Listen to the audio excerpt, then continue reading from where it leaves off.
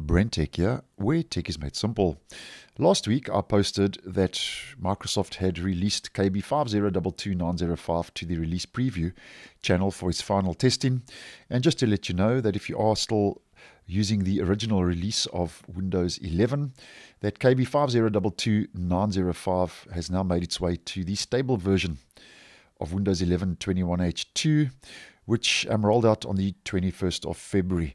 Now, if you have decided to install this optional update, your OS build after the installation has taken place will be bumped up to 22,000.1641. And it is a non-security bug fix update, and as mentioned last week, does carry one new improvement and one new feature. Now, if we just head over to the settings app and we head over to accounts, sign-in options, facial recognition is used as part of Windows Hello to sign into your device if you have it installed and your device supports it. And this update adds an advanced auto-learning feature for that facial recognition. Now, Microsoft doesn't give us any more information over and above the fact that auto-learning has been improved for facial recognition. Now, carrying on with the rest of the key highlights when it comes to different fixes. And the next is for accessibility color filters. There is an issue that's been addressed that was affecting the color filter settings. Apparently, when you selected inverted, the system sets it to grayscale instead. So that issue has been resolved.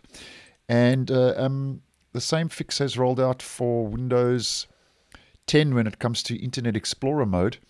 Apparently, the text on the status bar was not always visible when using Internet Explorer mode in Microsoft Edge.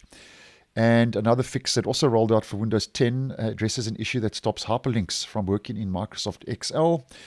And another similar update addresses an issue that affects a certain streaming app. Microsoft doesn't give us any information as to what streaming app, but apparently the issue stopped video playback after an advertisement plays and played in the app, so that issue has been resolved.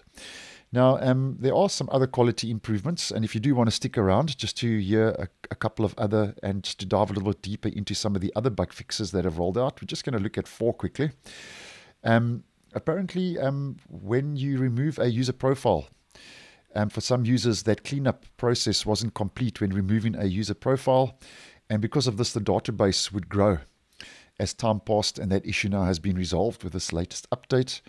And there was an issue where 2 maximized windows apparently were causing problems, and that was when a window that is behind another window might appear on top. So that issue now with 2 maximized windows has been addressed, where another window might appear on top of another window. Just a bit of a explorer.exe issue been resolved there with this latest update. And then the second last one, just to mention for this video, also rolled out to Windows 10, addresses an issue that affects the Local Security Authority Subsystem Service, LSASS. Apparently that was not responding in some circumstances. And then addresses an issue that affects parity virtual disks. Apparently using Server Manager to create them failed, so those issues have been resolved. So that's more or less what's new in this latest optional bug fix C-release update for February. And if you don't install this update, most of the fixes and improvements will be carried over into the Patch Tuesday update rolling out on the 2nd Tuesday of next month, March 2023.